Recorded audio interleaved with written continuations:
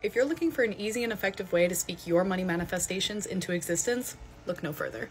Harnessing the power of this Halloween season, I'm going to show you how to do the 10-10-10 method to help manifest your financial desires and spook away any credit curse you may be dealing with. Grab some pen and paper and let's get started. Focusing on financial wellness, we're going to write down 10 things we desire, 10 things we're grateful for, and 10 things we enjoy. Considering how scary my credit score is, my number one desire is to get my credit score above a 750. Followed by getting approved for an apartment, having a hefty retirement fund, and one day being able to swipe my card without checking any balances. Next, we're going to write down what we're grateful for, and remember to make this super personal to you. Finally, to finish our list, we're going to write out 10 things we enjoy and/or love. Some of mine including that payday feeling, watching my savings grow, and giving back to those in need. The more often you do it, the more likely it is to work. But if you can't get to doing it every night, make sure it's at least once a week.